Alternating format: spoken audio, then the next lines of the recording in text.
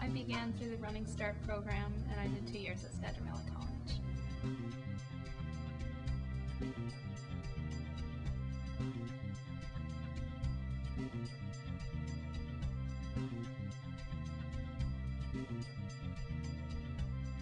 I took a whole year of calculus-based physics and calculus, and when I started at Stanford this fall, I was able to glide right into more advanced mathematics, and it's really helped me. I was allowed to place out of the calculus classes and the general chemistry classes because of my coursework at Skagit.